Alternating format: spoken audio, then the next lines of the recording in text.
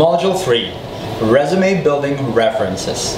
In this module, we have provided you with the resume samples in which you can use to better prepare you for the job. Use these resources wisely, and best of luck! Resume Builder. If you do not have the time to go through different styles of templates, there are websites dedicated to helping you make them and print them. We would advise you to spend time and create your own, as this may be time-consuming. But you do not have to spend the money to use these resume builders that many websites offer. One such resume building website that we deem is helpful is resume.com. The website has several different styles of templates that you can choose to format your resume. You can pick the style you want, and with each style, you may choose a different template. Each subheading for the templates will have a builder which you can fill in to create the resume. It also has features that allow you to upload the resume to your LinkedIn and print it on paid version. Resume samples. Resumes are tricky to write, and getting started is the hardest part. But don't worry, because we have you covered with several different resume examples that you can model your resume after. We have taken the liberty to scour some examples which you can use to help make your resume stand out and have that personalized touch. Electrical engineer.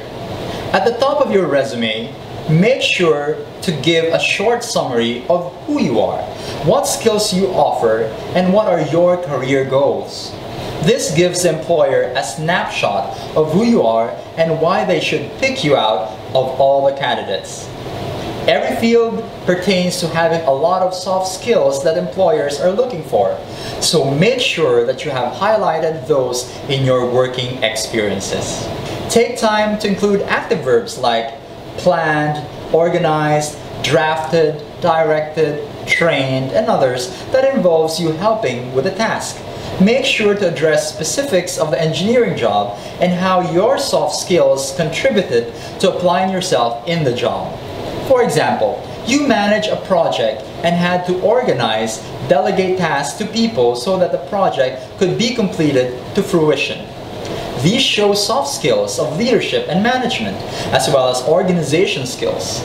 In your education section, make sure to include your degree and which specialization of engineering you have your degree in. Many colleges nowadays allow you to specialize in a specific field of electrical engineering. So if you have a specialty track, make sure you outline it.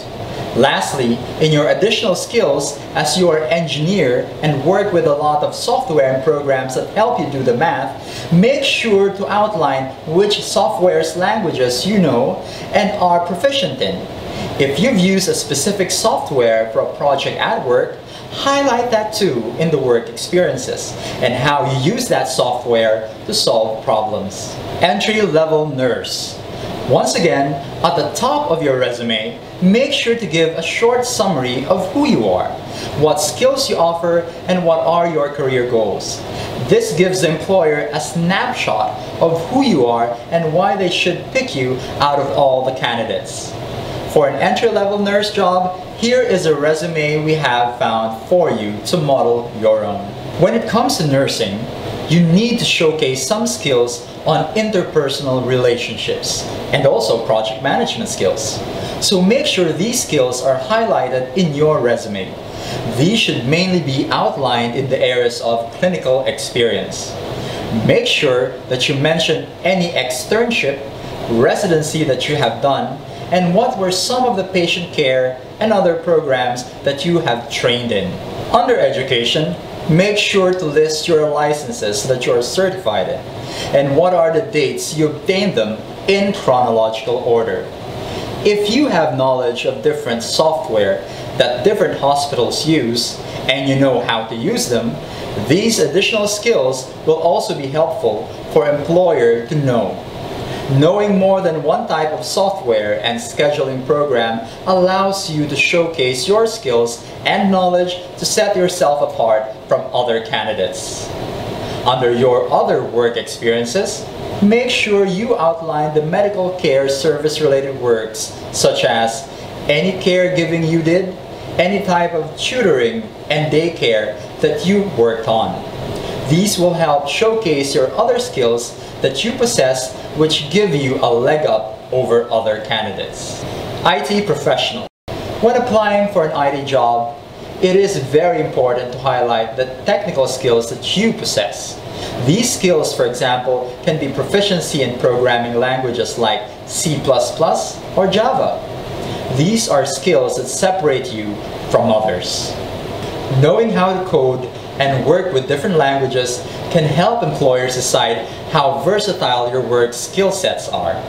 So, if you know a lot of programming languages, and if you've worked with these languages on projects at work, make sure you mention them. Remember to highlight these skills specifically in technical skills section. Under work experience, you should always highlight internship that helped you improve your soft skills. Once again, use active verbs like commanded, obtained, and organized. Finally, under your educational qualifications, make sure to give your college degree and year of graduation. Teacher. With increasing demand for teaching professionals who can teach English as a second language to foreign students, the job market for English teachers in the Philippines is very much in demand. Here in your resume, you should always make sure to highlight your teaching certification, your educational merits, and lastly, your professional experience. In your work experience, make sure to outline the job title of the teaching post you did and what it entailed.